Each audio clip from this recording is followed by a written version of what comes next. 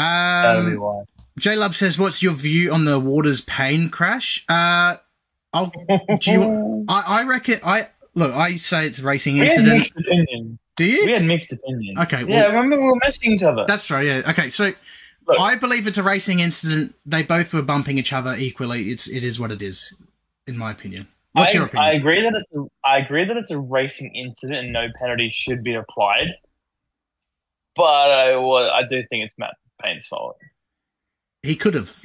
He did get bumped into the turn 13, and yeah, look, it's every driver's responsibility to look around. Yeah, and obviously, look, he hasn't had, besides the win in Adelaide, he hasn't had that much experience up the front, like in the lead.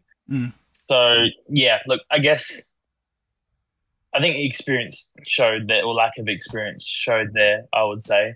And Waters definitely let him know about it. We hadn't seen a driver go up to the driver's door and yell at them in a while. No, that was quite... It was like the Ambrose Murphy moment. I was like, oh shit, what's he going to say? Yeah, that was pretty wild.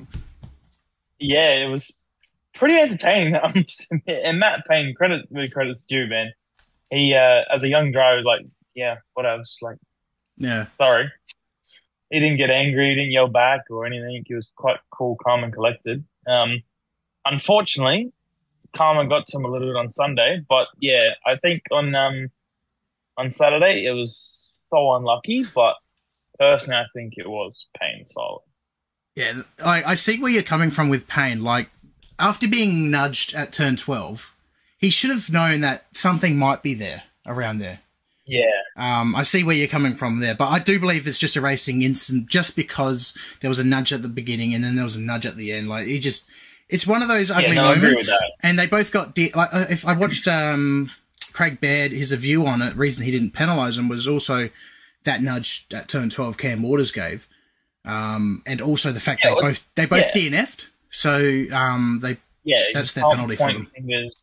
And even if there was a penalty, it wouldn't make a difference. No. So, it's not like one of them crashed out and one didn't. So, yeah. No.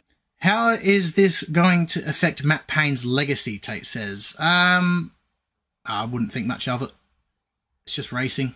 Everyone will forget about it in 2 weeks' time, or 4 weeks' time when they go to Topor, and him back on the podium probably.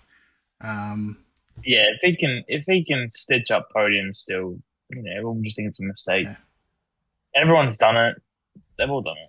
It's racing. It's just racing hard. It's good to see that they're having a crack at it. It's better than just driving in a circle. Scott McLaughlin didn't use his mirrors in 2017, so it's fine. Yeah, it happens to everyone.